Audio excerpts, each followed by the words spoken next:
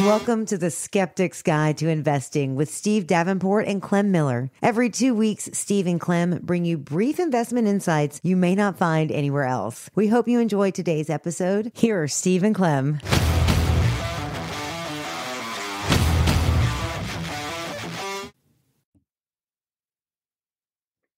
Hello, and welcome to Skeptic's Guide to Investing with Steve Davenport and myself, Clem Miller. In this episode, we welcome a special guest, Frazer Rice. Frazer, welcome. Thanks, guys. Thanks for having me on. Frazer Rice is Director of Family Office Services at Next Capital Management, a wealth management firm in New York City. Like Steve and I, Frazer is an alumnus of Wilmington Trust. Frazer is also author of the book Wealth Actually, which is available on Kindle and in audiobook form. We're going to discuss with Frazer the topic of wealth management. We know that some of our listeners may not be very familiar with the topic, so we're going to keep the discussion educational and non-technical. But first, any tips for podcasters starting out, Frazer? I think the biggest tip I can give is just start. Get some experience getting in front of the microphone, make some mistakes, and hear yourself talk. I think maybe getting it out in front of some friends to kind of get some other feedback is good. And then I think having a discussion format where you're talking to somebody else is a good idea. So having guests on like me or other friends, other experts, that type of thing, you get to have that good back and forth. And it takes a little bit of pressure off you, the podcaster, to be Joe Rogan or some sort of ultra charismatic light out there as you try to carve your own niche into this world. Yeah, you're our first guest, and there's a reason. We're glad to have you, and we love the work that you do with your podcast. Well, I appreciate it. Unfortunately, if it's audio only, you can't see me with my jazz hands. Tried to make it extra special and bright. Frazer, how would you describe wealth management versus investment management or cash management? Why is wealth management important for individuals and families? Well, it's a good question because I think it gets to the whole of, what does the financial industry do for you? I think that wealth management in particular is, sorry about the phone here, this will go off in just a second. Wealth management in particular is the sort of the study of being able to help a client on all facets of their wealth component, which is not only the asset management, but understanding their spending, understanding their estate planning, and then really understanding what happens as it relates to how to sort of inculcate their values and their functions of their wealth so that they can raise good kids, that they can achieve their goals during their own lifetime, and then they can have things like a comfortable retirement or fund their charitable endeavors, that type of thing.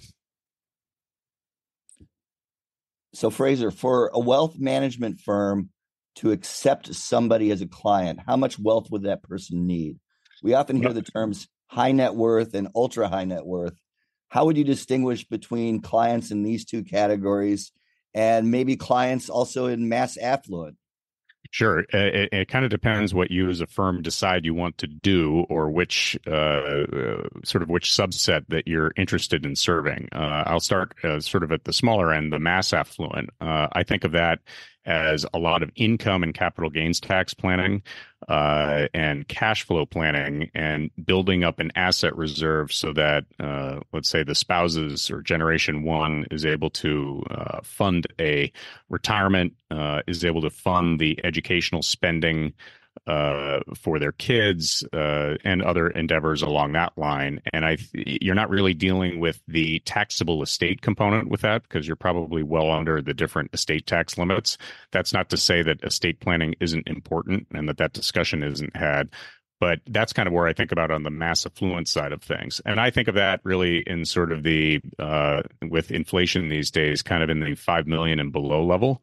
In the high net worth level, you're starting to get into the world where current wealth, which is what I just described with the mass affluent, where you're dealing with your own cash flow needs, spending, et cetera, at that level, is starting to integrate a little bit more with what I would describe as the legacy wealth discussion, where you're thinking beyond your generation and thinking about what happens at the next generation. So the discussions around estate planning get a little bit more developed, and things like life insurance, et cetera, becomes a bigger part of that discussion.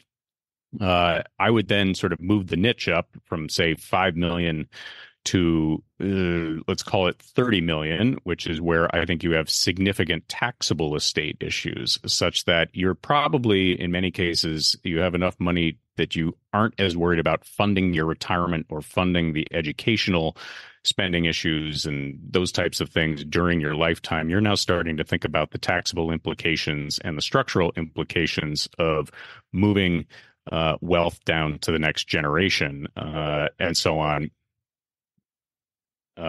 Anyway, so the phone's going to ring for a second, but we'll let that get away. And so then I think at that 30 million level, that's where you start having that discussion more and more. Then I think you go on to the next world, which is what I would describe as the multifamily office and family office side of things, where you start having a lot of heft built around the structuring, the accounting, different tax games you can play in order to minimize your work on that front. That's really where that's how I would divide it. And so firms, to try to do all things or be all things to all people can be difficult, because to staff what you need to staff and build the structure around each of those different functions, that can be expensive. And in many ways, it requires a different thought in terms of investment management. For a firm, I think it's usually a good idea to kind of decide what they want to do and where they want to hang their hat. Yeah, I think it's interesting. We talk about family office, but really, isn't it the founder of the family who's really the person that we're managing and worried about? I wish we were more focused on the whole family and how they all perceived money and how they all thought about the long-term plan and the charitable intention. But it really feels like for most of the family offices I've been associated with, there's one prime individual that is really the family wealth holder. How do you deal with that ego? Or family office seems like a very nebulous term. There's no question. Yeah, no question that it's a nebulous term. And the sort of bromide that's out there is, if you've seen one family office, you've seen one family office. It's tough to take the lessons learned in dealing with one and extrapolate it to another when you have such idiosyncrasies with respect to personality, with structure, with just the types of wealth that created let's call it the family office or the structure for the family. To me, dealing with people and egos and so on really gets to the point of communication. And communication, ultimately, to me, is the biggest threat to wealth. Oftentimes, the investment management and the tax planning and those types of things. There are a lot of smart people that expend a lot of calories doing the right things for clients on that front. And to me, that's the most doable aspect of what's happening. The bigger issue to me is making sure that the why of the wealth management, either at the investment management or structuring or estate planning end of it, is communicated and understood at the client level. And then as you start talking about multi-generational discussions, that why is then integrated into the discussion in terms of moving not only the value of the wealth to the next generation, but the values that created it. And so that, first of all, involves having some agreement as to what's going on that front.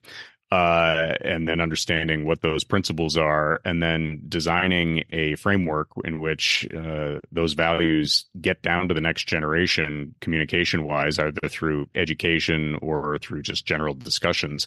But when you don't have that, I think there's sort of a natural law that the liabilities of a family increase geometrically while the assets in general increase linearly. And so that delta between the two is sort of let's call it a natural equation that we're always fighting as we get wealth from one generation to the next. And at that point, if you have bad communication, it just widens the delta. So I think when I try to get involved with it, I try to make sure that all parties understand, have a base knowledge of what's going on the wealth management front, and then that there's a plan in place to help sort of not only the generation that created the wealth, but the further generations on understand what's happening and why, so that when life intervenes and people get married or people die or people get sued or whatever, that the structures are flexible enough to deal with those situations, but durable enough to protect the wealth over the course of time. So, Fraser, how do wealth managers typically assess a client's financial situation and goals? Well, I think step one, you're really flying in the clouds without instruments if you don't have the full balance sheet. I think if someone presents to you a pool of money that you want to manage, and they don't give you much other information beyond that, you are strictly an asset manager, and you develop an investment policy statement over that pool of money, and you kind of move on, and the conversation stops there, and you're evaluated on whether you performed at or above that benchmark. A good wealth manager, in my opinion, starts to look a little bit more like an accounting firm and slash lawyer, in the sense that in their intake process, they try to get a real good sense of the total picture of what's going on with the family. So that starts with the balance sheet. At a minimum, it goes to the family tree. Then you start getting into taking in the different structures that exist or don't exist for the client, and you start understanding what's in place there.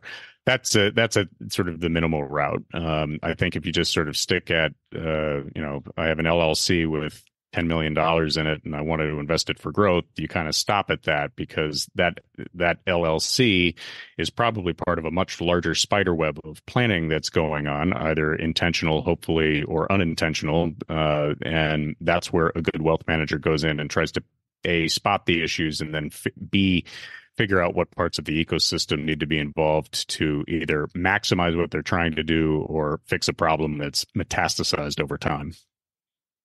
Do you think, Fraser, that when we try to customize these asset allocations for these various family structures, of which, like you said, there's no two that are alike, it feels like in this market where there's so much uncertainty in terms of what's going on with AI, what's going on with some of the things on the edge here with the wars in Ukraine and Gaza, how do you make sure that whatever you're doing really does satisfy those individual asset allocation needs for clients?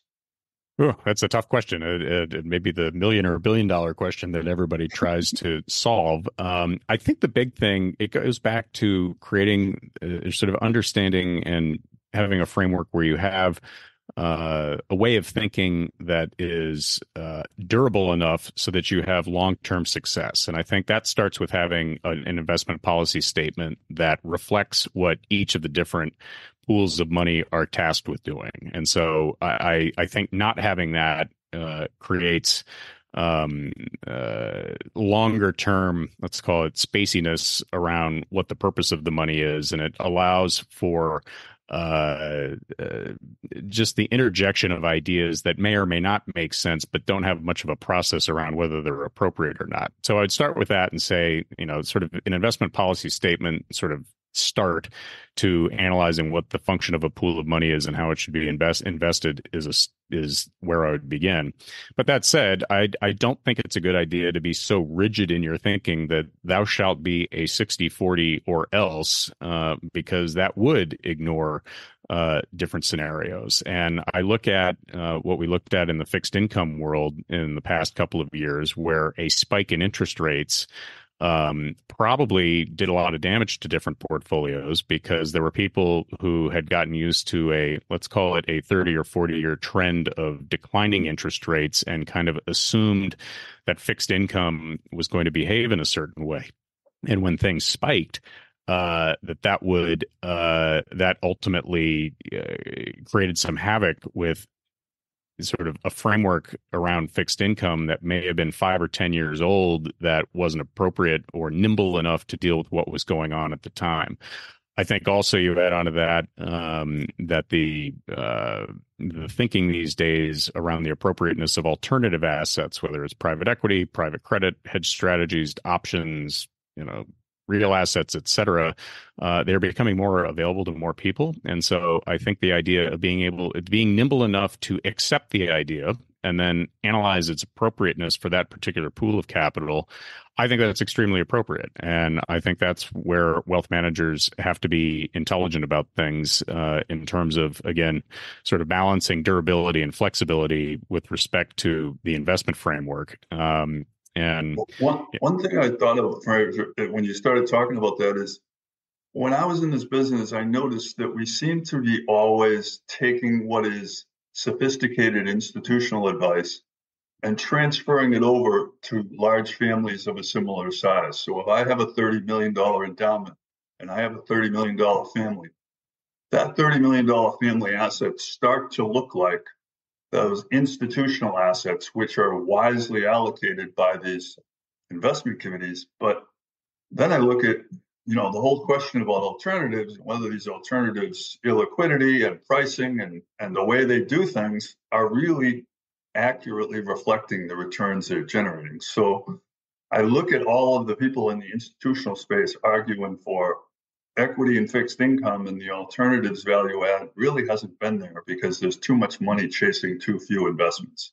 Well, I'd also add on to that institutions are not people. And time horizons of institutions are usually different than they are for families. And, depending on what the pool of money is for families, et cetera, the value for liquidity, I think, in the strictly human being family space is, my prejudice would be to say that it is more or at a higher level than it is at the institutional level. Now, there are a lot of allocators that would say, well, you don't know what you're talking about. I kind of think I do on that front. And so I think that to translate the Yale model or the New Zealand super fund model directly to an individual, because it's worked for an extremely specific institution, I think is folly.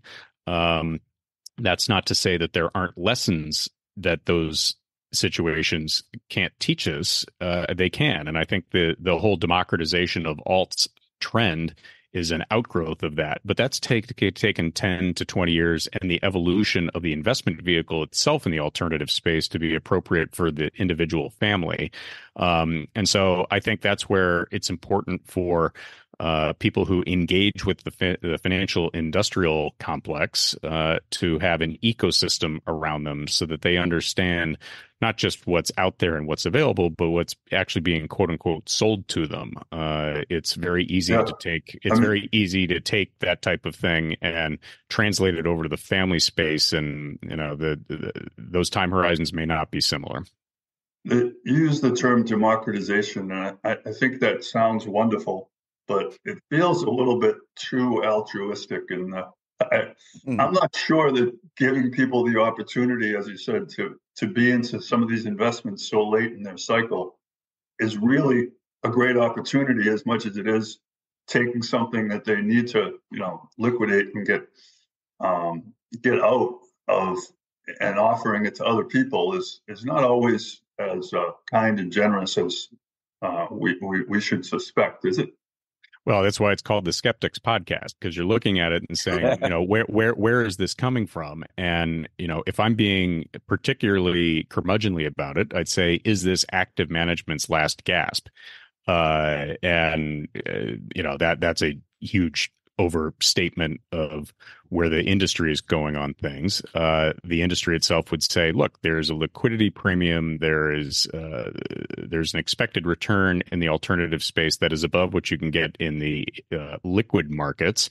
And that's something that let's call it the retail investor should in air quotes have access to. And why are we not doing that?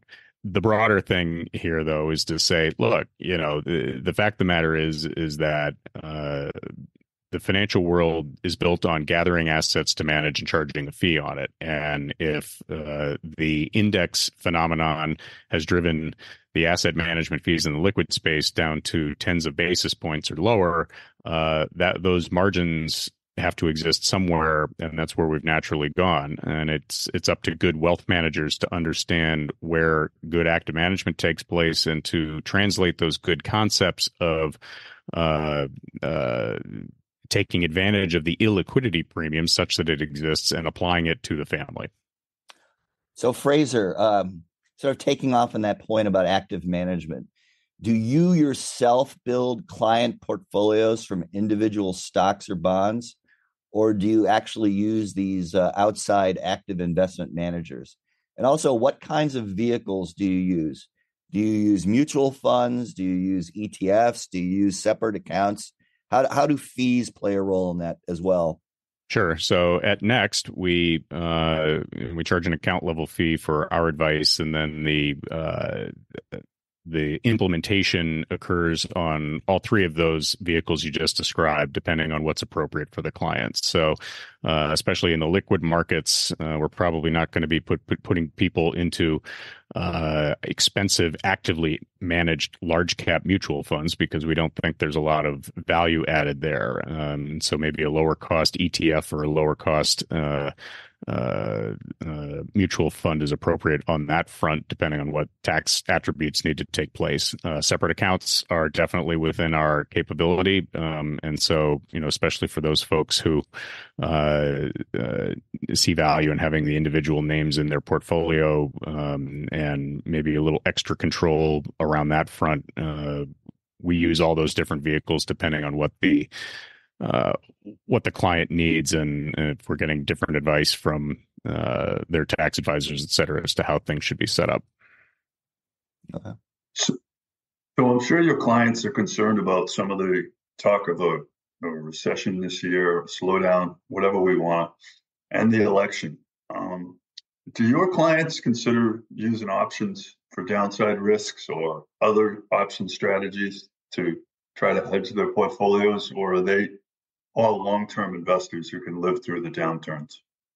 So certainly, we preach the idea of having the long-term investment horizon. So we aren't, I would say, aggressive in terms of using options to hedge sort of the broader indices of the markets. But people come to us with large single positions, and so to that extent, yes, options are a tool in our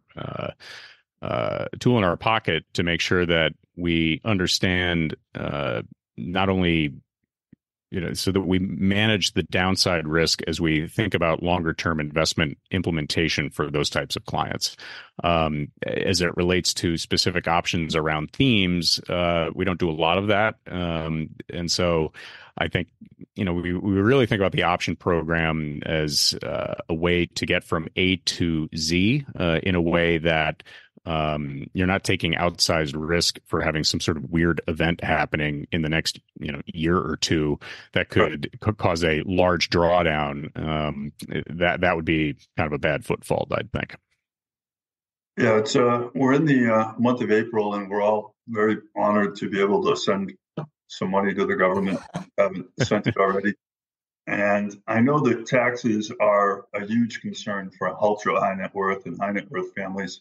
They're a concern for everyone's families. I think I think the one thing that makes us all, that we can all count on, death and taxes. So what role, if I were to put a circle and say, ultra high net worth planning and wealth management, how much is taxes a part of that discussion, or is it becoming so hard to judge in the future what the tax rates will be for these people if they were to pass, that we start to wonder whether we're really adding as much value as we think if we can't really have a clear vision of where we're going tax-wise? Do you guys have a vision?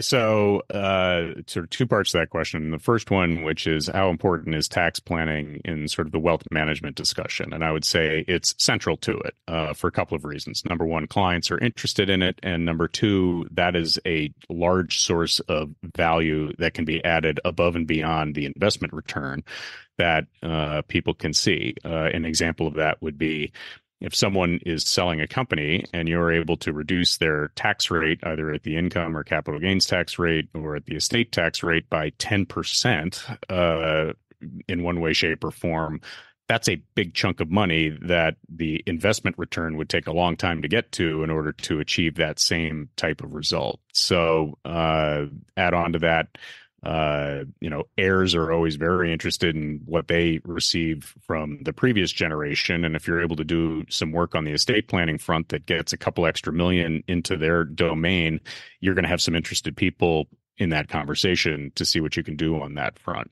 The second question, which is, do we have a crystal ball vis-a-vis taxes? The answer is decidedly not. We're based in New York. I live in New York, and so I assume that I have a target on my back personally and with clients. We have a national practice, but the world is such that when you look at the different deficits that are out there, and whether you're a MMT Stephanie Kelton fan or not, at the end of the day, politically, there's going to be something that requires a gesture towards funding the deficits that have been created over time. That would indicate to me that tax rates are not in a hurry to go down. Now you go into an election cycle where you have potential of Trump. You have Republicans here or there that may take over at the Senate or Republican level. Those prognostications are razor thin and 50-50 at the moment. So at all three branches of government. So it's difficult to see what to make a full strident move on the tax front based on where we are today politically and with the polling. I think that's not a great idea because lots of things could happen between now and then, not least of which either of the major presidential candidates may not be the presidential candidate by the time November kicks around, one for health reasons, the other for legal reasons. And that changes the dynamic instantly and in a way that requires a lot of different analysis. So the second question is, with all of this uncertainty, what do you do to tell clients to sort of think about their tax ramifications? I would say the major thing is to sort of understand that as a larger trend, tax rates are likely not going down just as a theme. They may in the short term, just on a short-term political spasm, but as a longer-term component, Social Security needs to be funded. We need a big military, healthcare, et cetera. These are big costs that have to be funded in one way, shape, or form politically, and that comes from a larger tax base, larger tax increase, et cetera. All of that would sort of lead me to the advice saying, if you've got things that you can lock in or take advantage of now, that would be my prejudice in terms of the advice to tell people. And so as an example, in the estate tax world, in 2026, the estate tax exemption is going to go from about 14 million per person down to 7 million per person. And so there is a tidal wave of planning that's going on between now and then to lock in that 14 million exemption, because not doing it runs the risk of getting that exemption cut in half. And why would you do that to yourself if you've got the means and the ability to fund that? We'll be right back.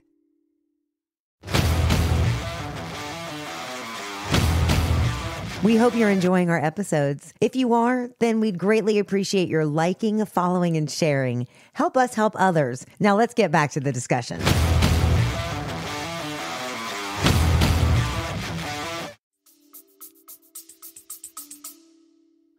So Fraser, just sort of taking this tax and elections theme a little bit into more detail, do you have any clients who actually ask you to run out some what if scenarios on Trump and Biden in Congress and ask you what you would do as a result of these what if scenarios? What would your firm recommend if scenario A happens, or what would you recommend differently if scenario B happens? So the short answer is no, we don't. No one's asked me to do that yet. What they've asked me to do is to say, what does the world look like if, it is certainly on the estate tax front, if things are cut in half. And so we'll run those projections out. We'll run out what the asset base looks like 10 years, 20 years from now, assuming a rate of growth and assuming you did nothing and assuming you did something, that type of thing. On the income tax front and the capital gains tax front, the fact of the matter is that it's so difficult to predict what would or wouldn't happen congressionally, even if a Trump gets elected, because the horse trading that goes on that front is no one knows. Anyone who says they know is, I think, inaccurate. I try to deal with the law that's in front of me, and the facts that I have, and so I've got enough of that in many ways with this 2026 component where the law sunsets. I can see that. I can see that as clear as day with the legislation. It doesn't take any congressional action to have that happen. So that's sort of the X and Y axis that I deal with in terms of that sort of analysis. And then, I assume for most clients that they're going to be in the upper tax bracket. And, at the federal level, we just sort of assume that that's going to be in place. And so any of the other, sort of tips and tricks that we think about on that front, we go along with it on that side of things. And then, at the state level, we kind of assume that things aren't going down at any state in terms of being able to fund their different commitments. Okay. When you think about your biggest role for Fraser, is it the idea of making sure that the assets and the values are translated to that next generation for ultra high net worth and high net worth through the estate planning? What are some of the most important considerations when you start to think about the estate plans for these families? Is it in terms of avoiding the pitfalls of the past? Is it to try to prepare them for the opportunity of the future? How do you weigh the characteristics of the group and how to come up with that estate plan? Well, that's a great question. I think so. On the technical sort of number side of things, I think the idea is, we in terms of structuring generally, and it's usually highly integrated into the estate plan. The concept is, how do we do things in a tax efficient manner? How do we do things in a way that protects assets from things like taxes, to be sure, but other creditors that whether it's soon to be ex-spouses or lawsuits, things of that nature. That's sort of the technical aspect of it. But then, as I said before, the family dynamic / communication end of things, the overspending, the protecting the heirs from themselves discussion becomes very central as well, because that's a definitive threat to wealth. And what I try to do here at Next and beyond is really operate as sort of on two levels. The first one is half chief operating officer, which means that I'm there side by side with the client, helping to make sure that things get done. That to me is the pure function of a family office, is to know what you have, spot the issues, execute on that, and make sure over time that the understanding of what's in place continues to be understood, and that it eventually gets translated to the constituencies that need to know about it, and that you build the framework for communications amongst and between the generations and the broader ecosystem so that the wealth can persist over time. The other half of it is that wealth strategist front, which is me sort of, in conjunction with the ecosystem, sort of understanding what's out there in terms of estate planning and tax planning. So Fraser, just sort of taking that last point forward a bit, I imagine there are sometimes disagreements among family members regarding the estate planning. Do you sometimes get pulled into these disputes? How do you actually handle these disputes, being a sort of an outside advisor? It's is everyone always glad to see Fraser come into the meeting, or is family members know what it's going to lead to and the ultimate responsibilities and control? It's my ultimate superpower, I think. I like to consider myself to be a golden retriever with a German Shepherd mind, and not the other way around. So the idea that the world is seamless and that everyone communicates perfectly just doesn't exist. Even in the most perfectly functioning family environments, there are going to be different income needs, different needs for the investments, and that will act in conflict even if everyone gets together well at the Thanksgiving table and so on. The broader question is how do you as an advisor manage that conflict or act as a bridge or get you from A to Z in terms of the planning? And the answer is you try to communicate. You understand fully who your client is, and you over communicate what the issues are so that the clients can make good decisions as to how information and tactics and things like that get communicated to the different constituencies. Do I get pulled into these discussions? All the time. Do I get excluded from these discussions? Sure. That is in many ways the client's choice. I like to think of myself as a resource to help provide the technical knowledge and then decades of experience around issues that families have faced going forward, and hopefully an additional resource to help educate people to help them graduate to having adult level discussions around big sums of money. So the larger answer on all of that is, I think the good framework is understand who your client is, over communicate on that front so that you understand and have a plan of attack communication wise, and then be available as the different decisions are made as to how that information is communicated and when. Yeah, it must be very difficult because I look at families and say, okay, I have a founder or a family head who is 60 years old. I mean, you still have a very long period before you're going to be worried about how the children get those assets, because that person's got a lifespan, an additional 25, 30 years. And then with a younger wife, you could be talking, 35 years before the children see the majority of those assets. So it feels like there's, it's clear who your client is. But then if an individual dies suddenly and the people haven't been prepared, it feels like, the things are going to spiral down very quickly.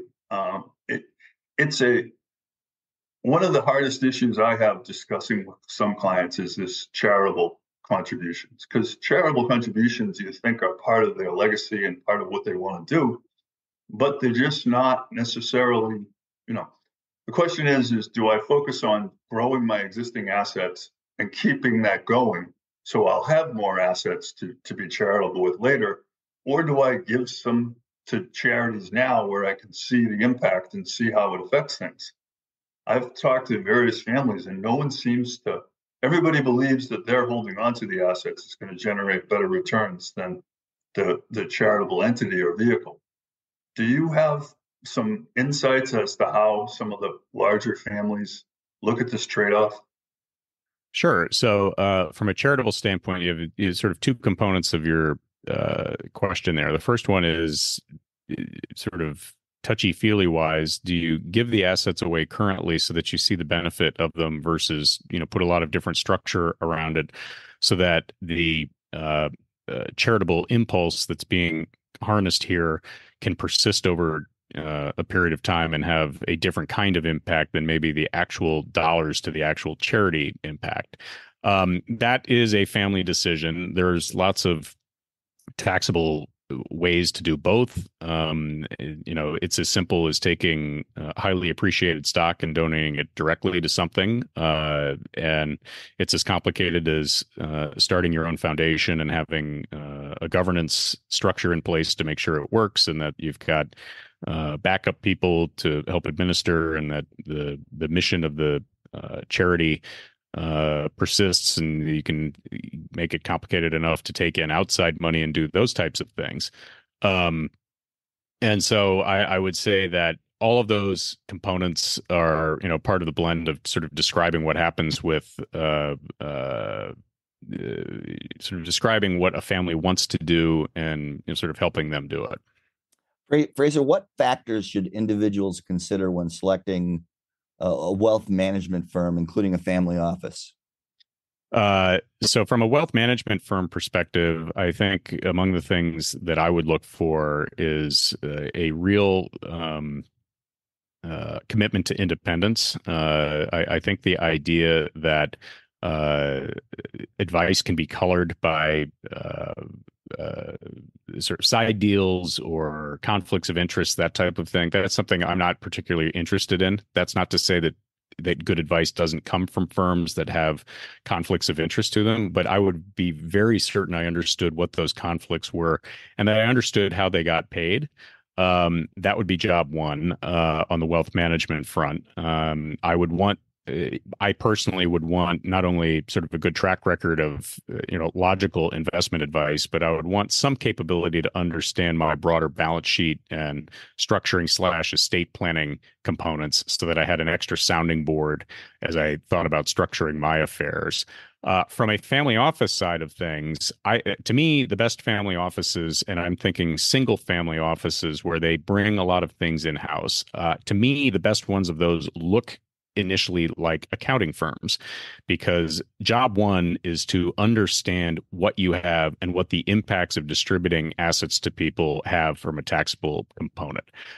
So that accounting spine, I think, that would be my predilection as to how to build a family office where you're then using outside vendors to fill in other gaps like investment management and concierge services and trust companies and all that stuff. If you don't know what you have and how people own it, and that really happens best at an accounting firm level, in my opinion, and from a reporting standpoint, I think you start ending up making tactical decisions without any strategy attached to them, and you can get into something 5 or 10 years down the line that looks like a real mess. Thanks. Fraser, one of the items we have on our podcast is called the mailbag. And I'm going to reach into the mailbag and pull out a question. And oh, gosh. It looks like this is somebody who wants to talk about the future. And since our futures are gone, we can talk a little bit about our past. Talk for yourself, Steve. The younger people who are going into this industry, when you think about what the future will hold with AI, with how individuals will use crypto and other various currencies, what do you think are the tools or the certifications that individuals should try to get in order for them to be fully able to contribute in this wealth management industry? Do you have I think everybody has a perspective, but I'd like to start with Fraser, then Clem, then I'll end with mine. Sure. So at the college level, if you're committed to being in the wealth management space, I would say the course of study that I would follow would be psychology. Because the one thing that won't be AI'd away is the need for an interpersonal relationship between client and advisor. And so I think if you are equipped with some of the tools as to how people behave and how realities can be distorted and those types of scenarios, I think you're going to be better equipped to provide advice later on.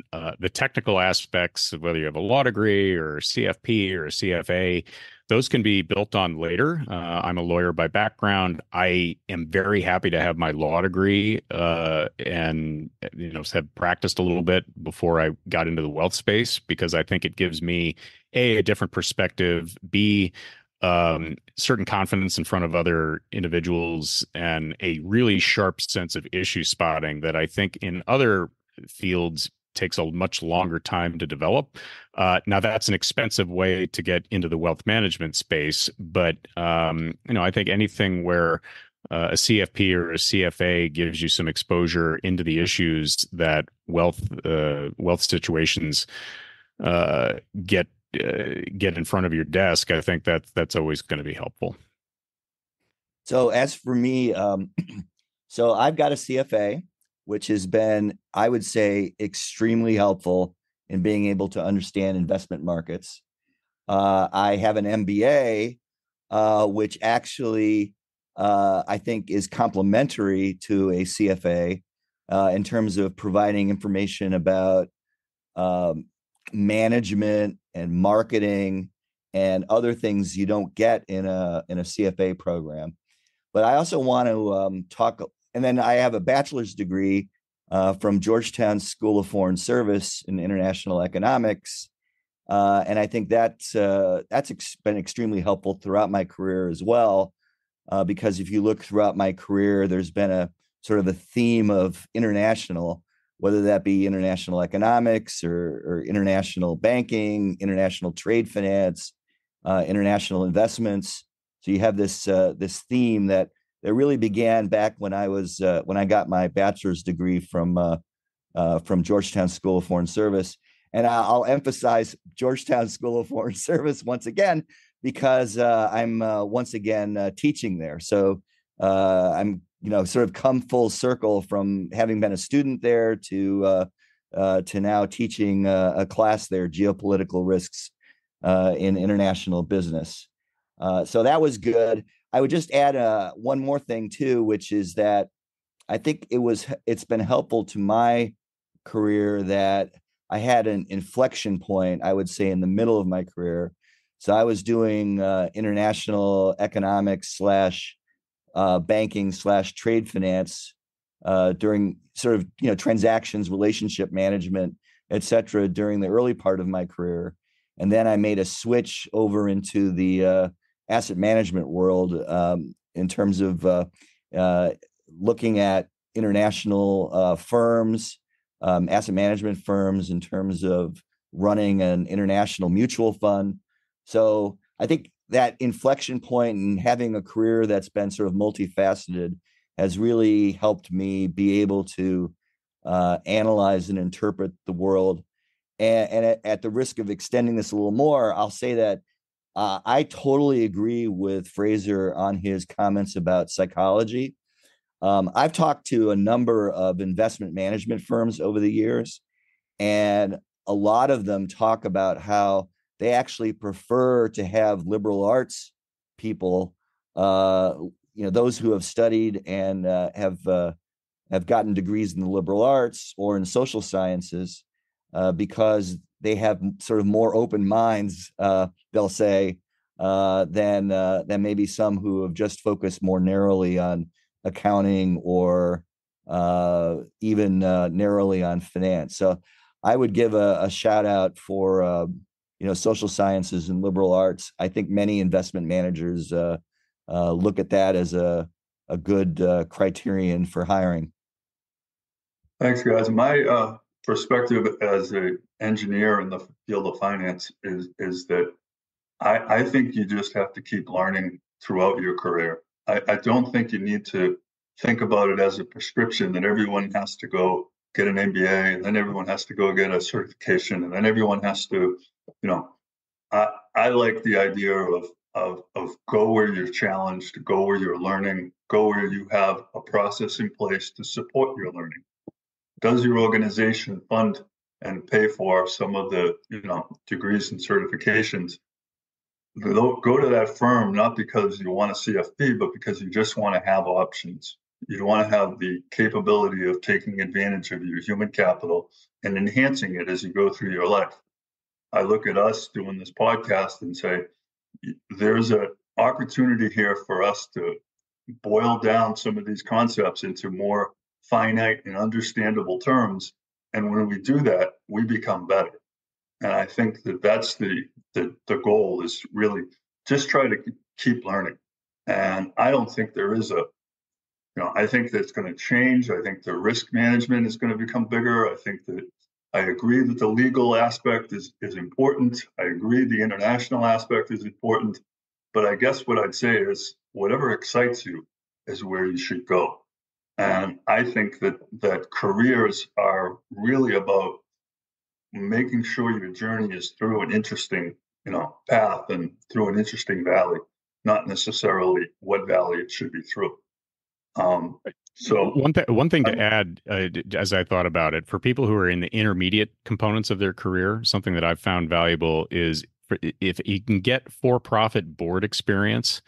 To me, you are then really understanding what worries wealthy people, because especially when they have their own family businesses or illiquid situations, if you're able to be in that discussion at that level, you are able to add value immediately. You are really learning a lot fast, and the ecosystem around those decisions, I think, turbocharges a wealth management career. So for-profit board experience, I would add on to that, and I distinguish that from nonprofit because I think that that's a different animal that isn't quite the same thing.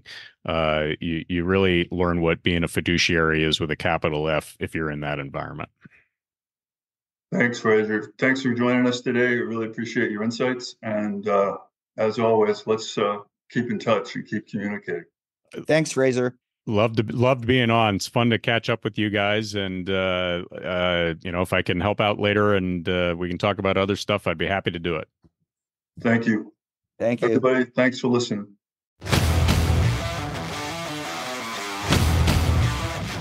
The views shared on this podcast represent the personal investment views of the hosts. They are for educational purposes and not meant to be taken as investment advice. Listeners should consult their own investment, legal, and tax advisors. Past performance of any investments is not a guarantee for future return.